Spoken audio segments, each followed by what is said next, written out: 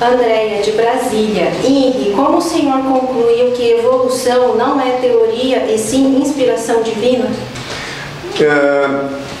O óbvio é o lunar.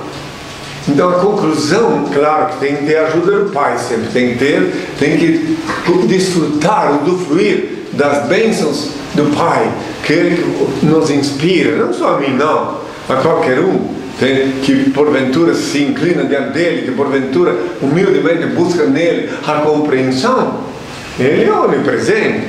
Qualquer um de vós pode invocar o Senhor na mais íntima e profunda reserva, no mais íntimo e profundo isolamento, invoca Ele e pode.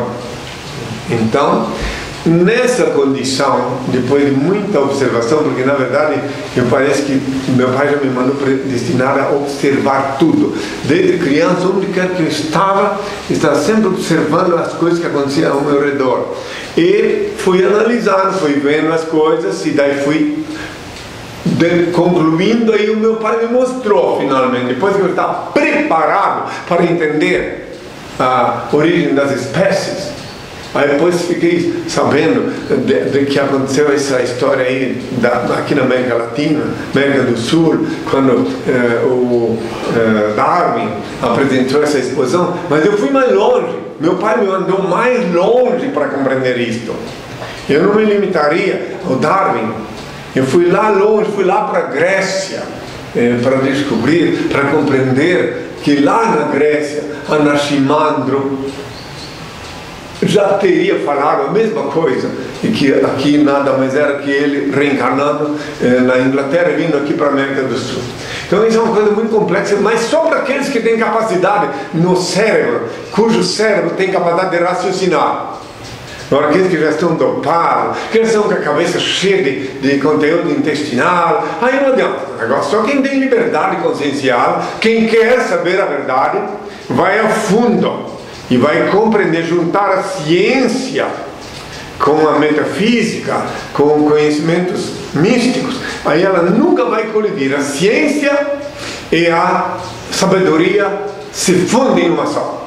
Uma vez, a primeira vez que eu tive que dizer isso publicamente foi lá em Lisboa, na TV SIC, quando me perguntaram, na tal de Júlia Pinheiro.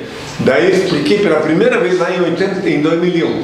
Ela entendeu, a primeira jornalista a quem eu expliquei isso, que eu vi que ela entendeu. Está na internet essa minha entrevista que eu dei lá ao vivo, porque quando é ao vivo eu posso falar aí a coisa sem ninguém me cortar, né? Como eu estou falando agora. Então daí é um conjunto de coisas, para você tem que mudar o que se chamaria convencionalmente, contemporaneamente, de quebra-cabeça.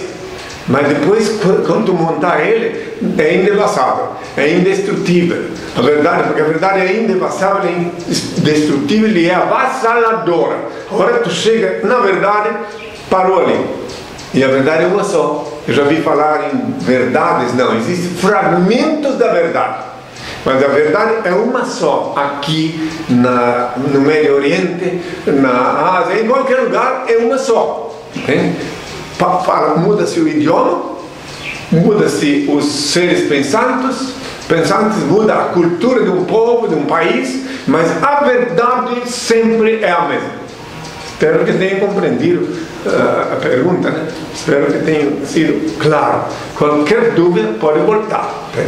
Mas eu ainda quero lembrar, igual lembrei do Darwin, queria ainda dizer o seguinte, que eu assisti filme do Darwin depois disso, e vi que quanto ódio contra a verdade, quanto ódio, quanta perseguição porque alguém fala a verdade. Imagine só, ele veio de lá da Inglaterra, ele tinha formação anglicana, vem da Inglaterra fazer um turismo, que aqui ele se torna biólogo, ou seja, aqui ele toma consciência da realidade dele, de Anaximandro, e aí começa a expor o que ele viu de novo, que já tinha visto há milhares de anos lá em Grécia. E daí ele vai expor, olha o ódio, a perseguição. Quem é que odeia meus filhos? Quem são os que odeiam? grande é o que ama os pequenos e pequeno é o que odeia os grandes. Então ele teve uma grandeza, uma sabedoria, uma inspiração divina. E daí estão no odiado. Se alguém quiser pode procurar até na internet, como tem lá um filme dele, onde ele foi muito perseguido, muito odiado. Uma guerra, encrenca por motivos religiosos, sabe, dogma, a palavra mais abominável que existe na face da terra é dogma, que é sinônimo de ignorância, que é sinônimo de cadeado do raciocínio, que é para cegar o indivíduo para ele não poder ver.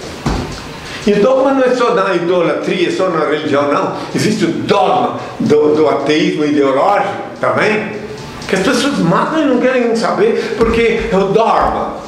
Porque foi plantado na cabeça um cadeado com chave que fica na mão do dono do cabresto e ele é obrigado a patinar naquele labirinto nefasto que está chamado de dogma. Tenham minha paz. Ó Pai, eterno e inefável, Deus infalível, Criador do Universo, das culminâncias do teu reino, do trono do teu poder, do alto do qual teus olhos temíveis tudo descobrem, tudo veem. Abençoe teus filhos com saúde, luz e justiça, porque tua é toda glória para todo sempre, ó Pai. Que a paz seja com todos os meus filhos.